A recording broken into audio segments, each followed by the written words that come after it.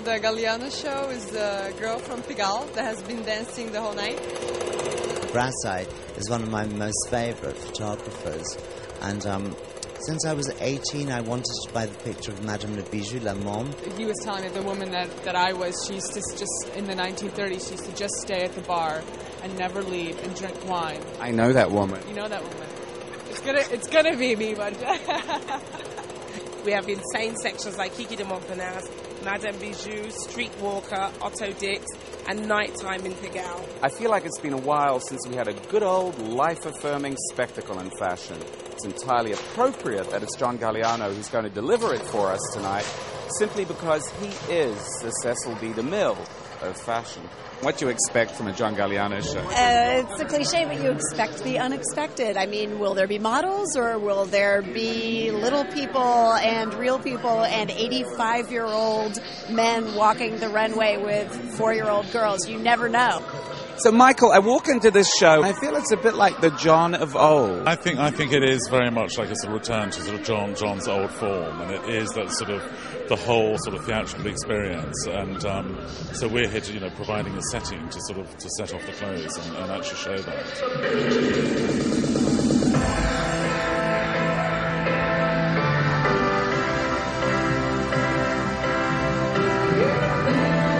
You're coming out of 4 extraordinary collections. Can you put your finger on this incredible creative role you're on? Women. I think women. The more and more collections, the more and more I'm inspired, and the more and more I need to express myself. So, and the more organized we're getting.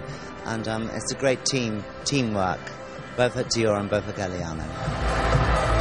It is so important that he does this, because after 3 weeks, all the clothes start to look the same. Sorry, a shirt is a shirt. There are only so many different ways you can slice it. And the fact that he's actually really trying to wake people up, I think, makes a difference. I've tried different alleys, different ways of going with Galliano, and I've listened to the markets and the buyers and everything, and what they want is the real Galliano, which is what I hope that was real Galliano. I think we're seeing great talent in the full bloom of that talent. Nothing is lazy. I mean, every single piece is so considered and thoughtful and worked on and special,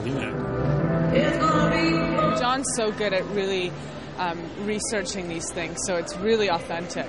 But it's a dream as well. It's your dream. It's like a fever dream. Yeah, we're here to challenge you to dream. That's part of my duty as well.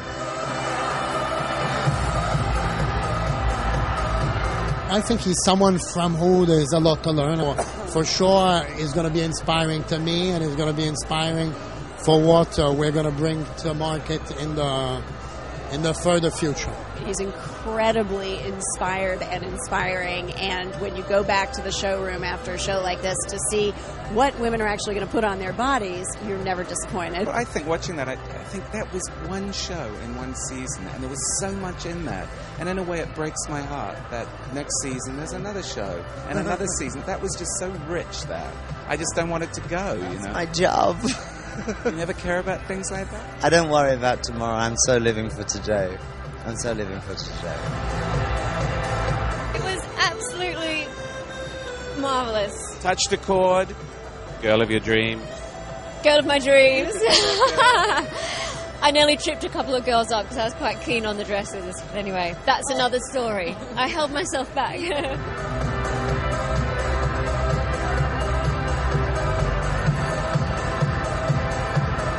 I'm waiting for one of those French medals. I haven't had one yet.